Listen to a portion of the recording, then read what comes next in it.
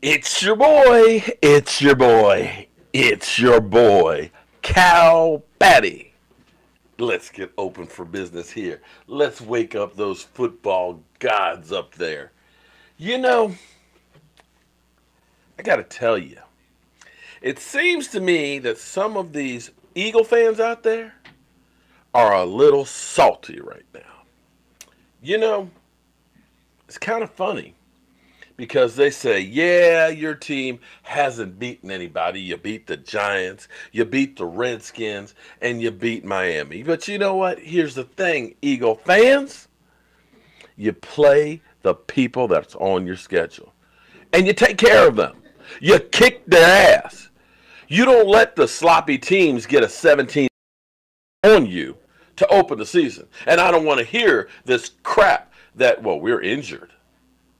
Because you weren't injured against the Washington Redskins, you end up having to have a shootout with them and hold on for dear life at the end against the Washington Redskins. They're in the process of firing their damn coach, who they can't even spell London Fletcher when they're honoring the guy. They can't even keep sodas in the concession stand. How do I know?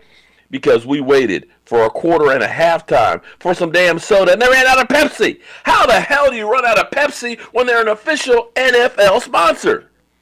Yes, Eagle fans, you guys fell short to them. You know, it's kind of funny.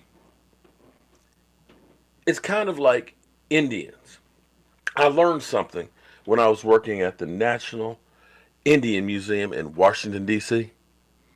You know, the Indians believe in the circle of life, which means working in that museum is a pain in the butt because there's no such thing as a square wall, a straight wall. Everything's a freaking curve. It's at an angle. It's skewed. It's got a bow to it.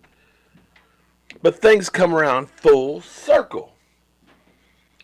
I don't know if you've seen my buddy, Philly. Philly, don't you lose my number because I'm going to find you and troll you. Philly did this a few months ago. Let's roll the tape here. I'm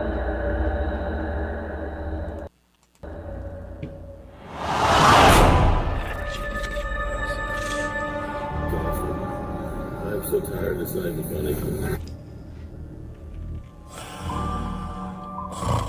Clemson wins!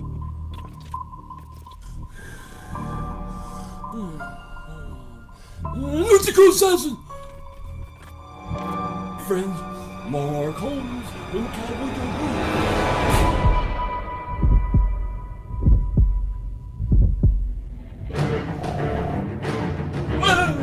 everyone's Eagles blanket, Cowboys blanket, don't keep words! Dreams airs! No, you win!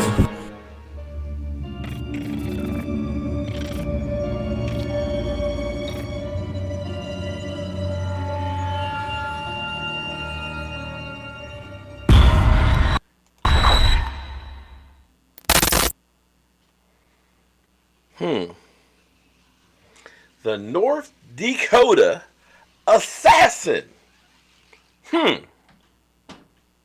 Yes, the North Dakota. He is the stuff of nightmares. Oh, but not of the Cowboys, mind you. Because I think he's gotten one victory against my quarterback, Dak Prescott.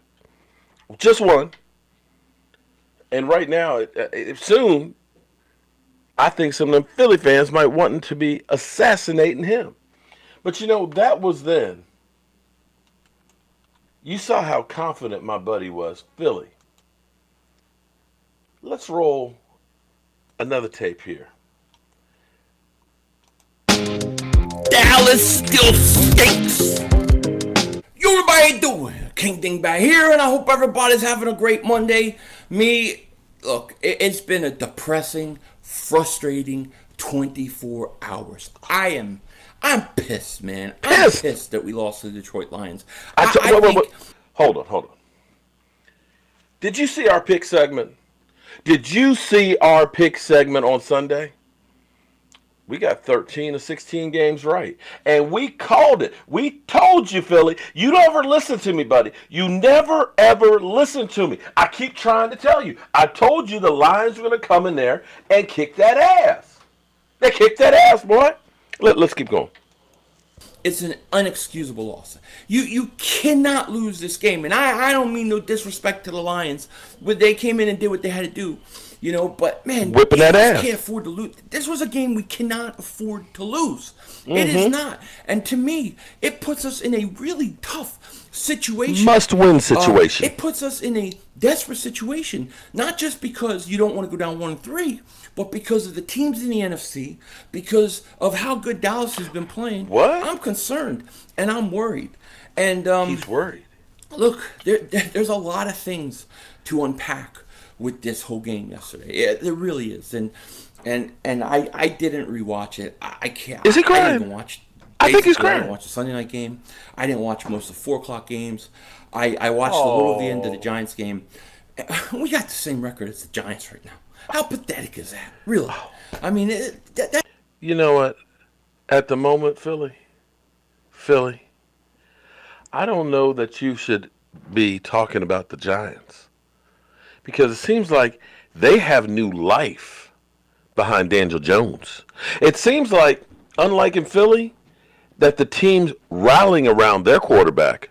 In Philly, not so much. That's horrible, man. And we're in a tough situation, and we're going to really get a little tough more into that in this Green Bay game in a minute, But there's a few things I got to say. First thing, I think it's very fair. It's very fair to say that me, a lot of Eagle fans, a lot of us out there, overestimated the depth that we have on this team. What? We thought we were one of the deepest teams in the league, but I think what...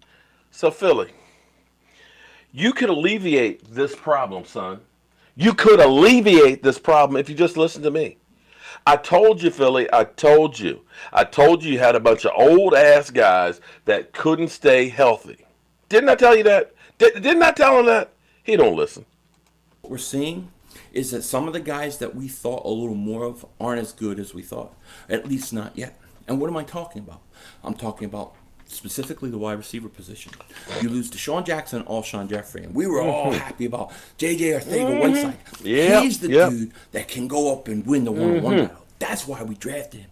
He is like an Alshon Jeffrey type guy. And I bought into it. I'm all for it.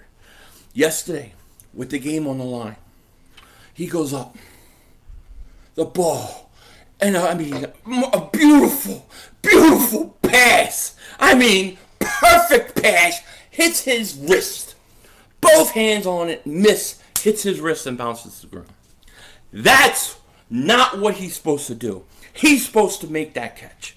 Alshon Jeffrey makes that catch. I believe 90% of the receivers in the league make that catch. It was a perfect pass.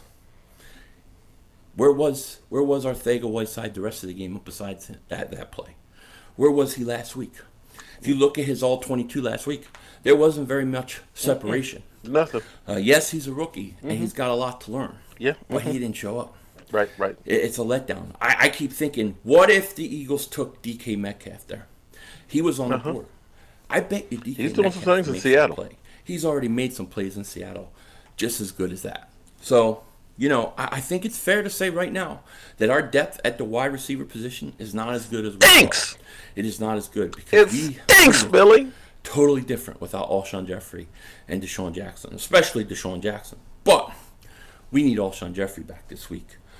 So, you have him, you have Matt Collins, he drops a ball, you have Nelson Aguilar. I've never, ever in my life, and I mean this truthfully, I've never seen a guy air fumble. The wind blows and he fumbles. Maybe the earth is rotating, and that's why the ball slipped out of his hands. I don't know. But he fumbled and nobody touched him. Never seen it. Never seen it. 3 points. I mean, Peters went over there. I don't know if you guys heard, and Peters started yelling at him, and then he got all frustrated. And there was like a little bit of an argument, whatever, and then he was all pissed. In the second half, he scored 2 touchdowns. To me, I don't care about those touchdowns. Nelson Aguilar. Yeah. I'm telling you, when I think of Nelson Aguilar, I think of Chip Kelly. I just do, Oh man, but they are so bad. They're going back to Chip Kelly. 7 drops. Horrible performance. Goddard, too. Just like your team. Man, horrible. We give Dallas a hard time, right? We give the Cowboys fans a hard time about their team and whatever, and they're playing nobodies. But they're taking care of business, and you got to give them credit. And not only that, they get production out of their draft picks. They're getting production out of the guys that they drafted. So you gotta give them some credit. I hate that team. I still want them. But we're not getting the same production out of our team. Listen, Goddard dropped the ball. Aguilar, first round pick. Brandon Graham, first round pick, no sacks. Derek Barnett, no sacks. I took so much heat for my opinion of when they drafted Derek. Oh, I'm just gonna stop there because you know what, Philly, we're gonna turn the heat up on you, my man. Because see, you said something about. I believe I should pull up the clip. I said I think my Dallas Cowboys are gonna go 11-5. Okay, I wasn't the homer pick that we're gonna go 14-2 or anything like that. I believe you said 13-3. How's that 13-3 looking right now, Philly? I bet it's looking just like you. Looking bad, Philly. You looking bad, my man. But you know what? I'm just going to go ahead and leave it right there. But you have a must-win situation here going to Green Bay on a short week. Tomorrow will be a travel day for your team. You need a mass unit. You need some help. You might even need some divine intervention here. But for some reason, it seems like your team is not playing inspired. They don't seem to be rallying behind their quarterback. In fact, I couldn't believe what I saw with offensive linemen just standing around as your quarterback was getting lit the heck up. Philly, I ask you, what the hell is going on in Philadelphia? Well, that's the end of my time right here, fellas. I'm Cow Patty, and I'm talking some shit. I'll see you guys later.